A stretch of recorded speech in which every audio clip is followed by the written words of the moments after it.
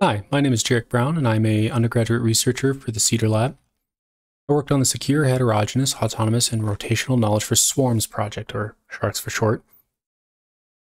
So the protocol itself is relatively simple. There's two rules. The center rule, which maintains optimal distance from the target, which is this red square here, is to keep it within this donut that is defined by an epsilon and a delta.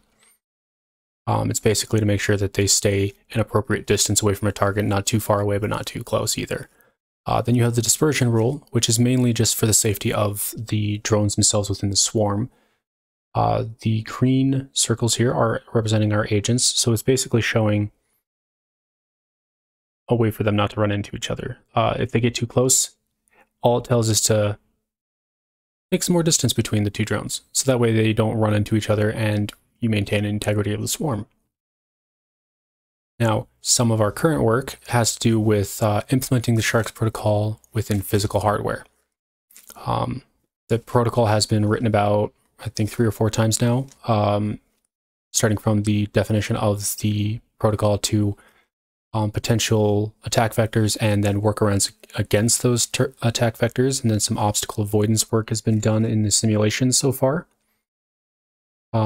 Right now we're looking at how to take all of that work and slowly put it into a physical implementation. We're going to start with 2-wheel drones, so that way we're only dealing with 2 dimensions and it's also a little bit safer for everybody involved. Then we're going to work towards aerial drones once we have a good 2-wheel drone working version.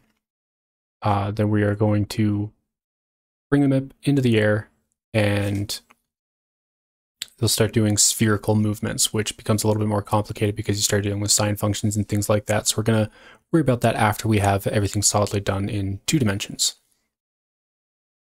Now, so far, the physical implementation has been a little difficult, to say the least.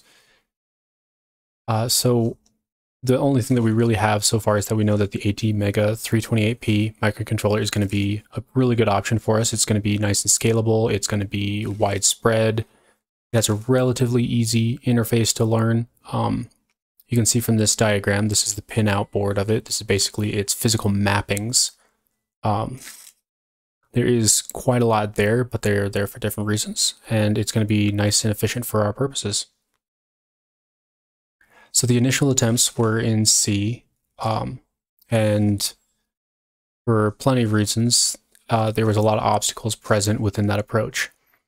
So after we kind of looked through it, we tried to fix some of our issues with C, and specifically dealing with an embedded system like this.